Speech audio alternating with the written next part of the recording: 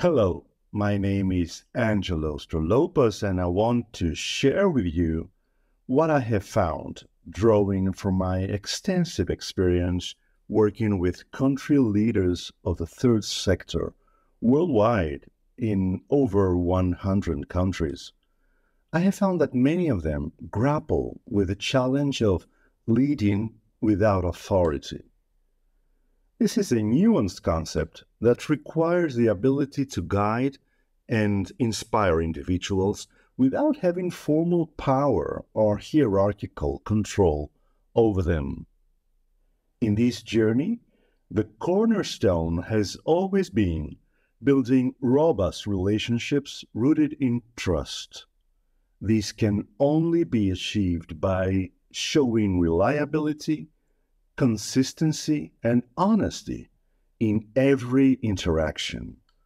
But trust is just the beginning. One must be the embodiment of their behavior, of the behavior that they want others to emulate, whether it's work ethic, emotional intelligence, or problem solving abilities. Others will naturally gravitate towards and follow a good example.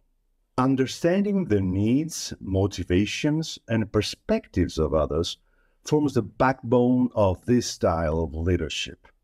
The ability to empathize and comprehend these aspects can guide a leader in molding their approach to influence others more effectively.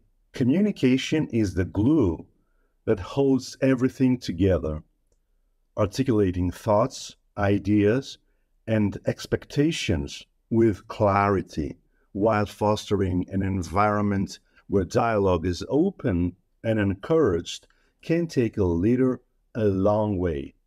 Active listening forms a crucial part of this process, making others feel heard and valued.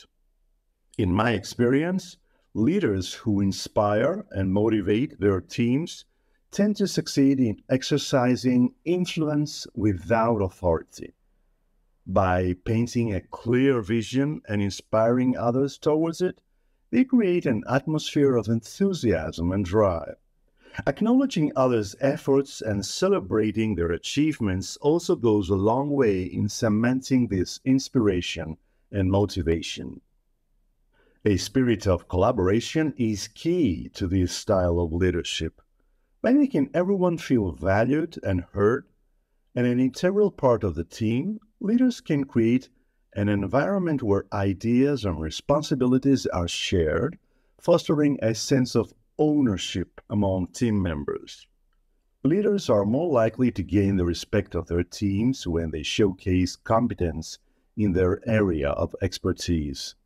This is another aspect of leading by example, showing your team that you know what you're talking about and can perform at a high level. Finally, networking is a powerful tool that often gets overlooked. By establishing connections across the organization, a leader can access a wealth of resources and allies, which can be extremely helpful in leading without authority. In conclusion, leading without authority is a challenging yet rewarding endeavor. It calls for balancing influence with respect for others' autonomy. But when done right, it can lead to a more inclusive and engaged work environment, a lesson learned from many years working closely with leaders across the globe. I am Angelo Strolopez, and I would like to read your comments below.